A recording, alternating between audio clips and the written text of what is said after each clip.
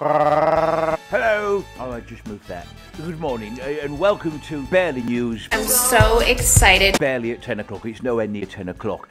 Today is a serious one for you. Why so serious? Jordan Banjo recently went for a vasectomy. Vasectomy is not something I normally talk about here on the Barely News. But if you're thinking about having a vasectomy because maybe you've got too many cubs, Yes! then you're probably wondering what happens afterwards. How long is it before you can... So this is what happened when I went with Jordan Banjo to get his vasectomy because he's one of my G's. I went to school with him. Oh, here's Jordan now. He doesn't look good. You okay? Yep. He didn't cut off your peen, did he? No. Are you sure? Yep, positive, yep. Was it painful? The pain's not the problem.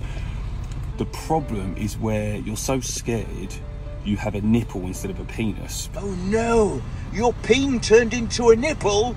That happened to my mate once! Oh! He was peeing milk for weeks and then eventually it dropped off and his normal willy grew back. So you should be fine. So yes, the peen can turn into a nipple, but don't worry, it does revert and go back to normal, so you stop peeing milk. Milkshake! And start peeing piss. Another way you can sort the problem out is to not go for a vasectomy and just have it sealed. Here's Craig Phillips from Big Brother to tell us how we can go about doing that. Standard size tube, 290 millilitres, and then you've got the larger one, 380. It's longer and it also has a thicker nozzle. On the subject of peens and willies and such, here's Katy Perry eating balls on American Idol. Oh, wait a minute. Katy. And that's how you eat balls. And this is what Susanna Reid wore on Good Morning Britain.